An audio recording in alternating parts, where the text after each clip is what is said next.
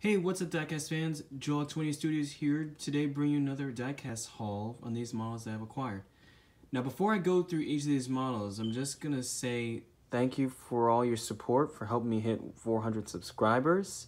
But I especially want to give a shout out to Zelda Diecast Racing. He became the 400th subscriber to subscribe to my channel, thus making me hit 400 subscribers. So thank you man. I just wanted to give you a shout out. This Diecast haul is for you. So yeah. So I'm just gonna go through each and every one of these models that I've acquired. 2 of them I acquired online. It got delivered today, and the others I bought from stores. So I'm just gonna go through the first row. First, we have from 2 models from Matchbox, the 2019 Subaru Forester and the 1984 Toyota MR2. Both of these I picked up at Walmart. Was a very nice find.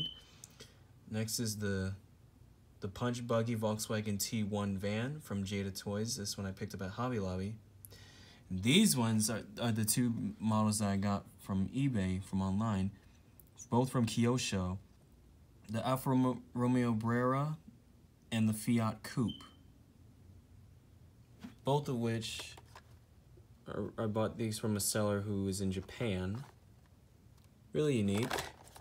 Just like the other models, they have different variations. They have one in red and one in black as well.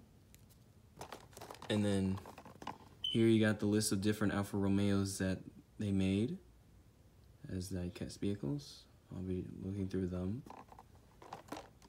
And then here's the Fiat Coupe in blue. And they also got one in yellow and red. And then here are the other Fiats that they made in their collection.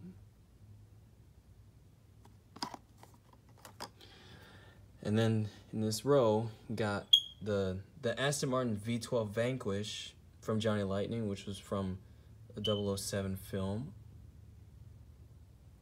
Now if you look here, it says that Die Another Day is the first James Bond movie to feature an Aston Martin as the primary Bond car since The Living Daylights back in 1987.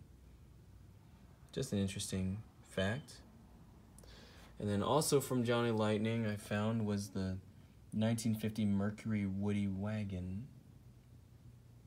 It looked old school and it looked pretty unique for a race cars. For a racing van technically. Station wagon I mean. So I just decided to pick it up.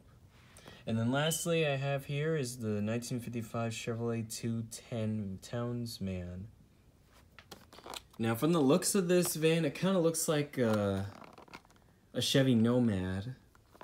That's what it reminds me of. Here's the back of the packaging. One of them being the 1989 Ford LTD Crown Victoria wagon, which I have. I did a previous review on it. Yeah. Other models they have for this on the back. Interesting.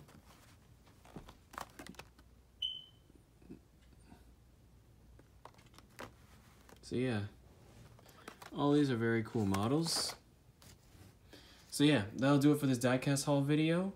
Once again, thank you for 400 subscribers, and once again, big thanks to and shout out to Zelda Diecast Racing for helping me hit 400 subscribers. So yeah, until then, I'm Shoutout 20 Studios, and I'll see you guys in another diecast haul or another quick review. Peace.